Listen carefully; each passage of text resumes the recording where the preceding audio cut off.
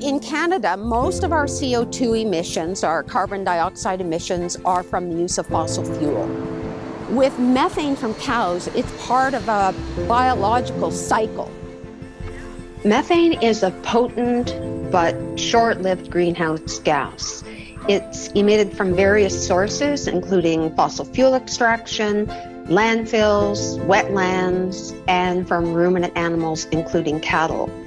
Cattle can digest plants like grasses and crop byproducts that humans simply cannot. And as a result of this digestion, cattle emit methane through belches.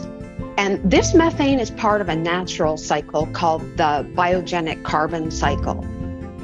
So plants trap carbon dioxide from the atmosphere during photosynthesis. Cattle eat these plants and emit methane into the atmosphere. But after about 12 years, the methane is converted back to carbon dioxide and absorbed by plants, starting the whole cycle over again.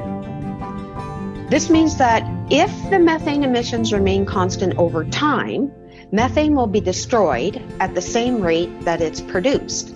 And this is actually true for Canada, for biogenic methane, because the number of cattle in Canada have been stable and actually even declining in the past decade or so. So in Canada, most of our greenhouse gas emissions are from the use of fossil fuels.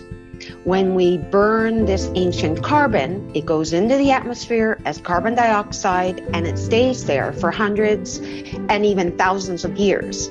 So this is not a cycle, but a one-way street with a long-standing impact on our climate.